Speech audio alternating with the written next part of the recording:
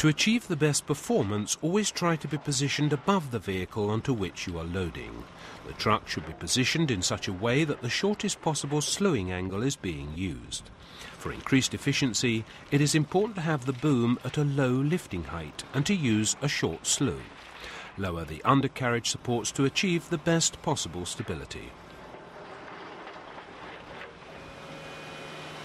Raise the filled bucket into the air where you would like to empty it. This will assist the truck driver in finding the position faster. Use the horn to stop him. Dump the first bucket close to the truck body.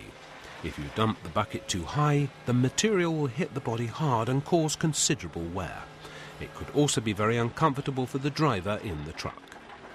For maximum efficiency, fill the bucket with the highest possible fill factor.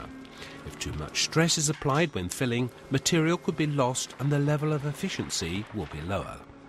You would also be consuming fuel unnecessarily. Dump the second bucket so that the material covers the bottom of the body. This will act as a cushioning material for when the third bucket is dumped. The dumping can now proceed at a faster rate.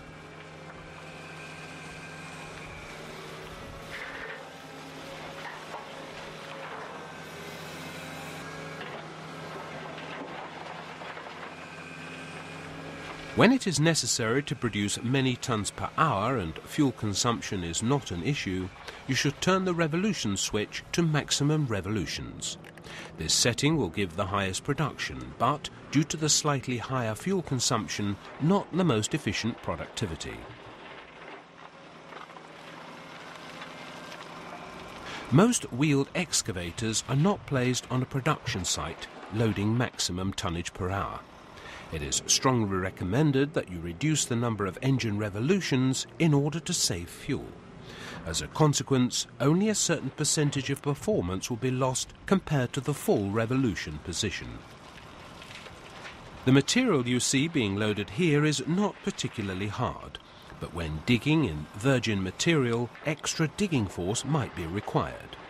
In order to kick in the power boost, press the left-hand switch on the right-hand joystick. This will be indicated on the display. You now have extra high hydraulic pressure for a period of 9 seconds, enabling you to fill the bucket faster. Press the button before entering the material, because if the bucket gets stuck, pressing the power boost doesn't usually help. Make sure that the teeth are not worn out. All too often, operators can be found using teeth that are far too long and blunt. Worn-out teeth will cost you more in fuel and will result in decreased production as well. This operator has attached sharp teeth. The long-lasting and self-sharpening Volvo tooth system is strongly recommended. And of course, the same applies for the side cutters.